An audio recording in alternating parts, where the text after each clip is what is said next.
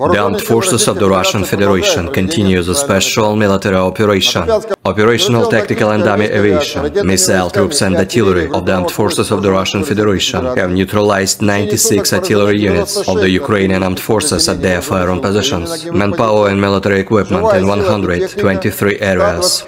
Air defense facilities have shut down one Su-25 airplane of the Ukrainian Air Force near Chervony Mayak of Kherson region. 12 HIMARS MLRS projectiles have been also intercepted.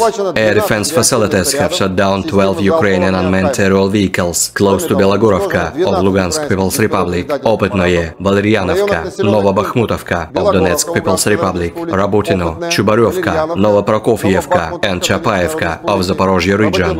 In total, 421 airplanes, 230 helicopters, 4,074 unmanned aerial vehicles, 421 air defense missile systems, 9,069 tanks and other armored combat vehicles, 1,098 fighting vehicles equipped with MLRS, 4,787 field artillery cannons and motors, as well as 10,124 units of special military equipment have been destroyed during the special military operation.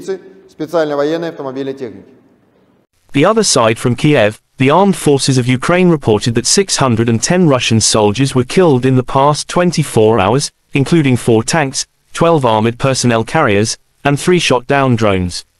In total, the Kremlin lost 196,920 soldiers since the beginning of the full-scale aggression against Ukraine. President of Ukraine Volodymyr Zelensky swears to expel the Russian invaders from Ukrainian soil. Zelensky is preparing a large-scale counterattack plan to push back Russia. Russia and Ukraine conflict lasts for 442 days. There are still not peace agreements between two sides. Terima kasih sudah nonton. Jangan lupa like, subscribe, dan share ya.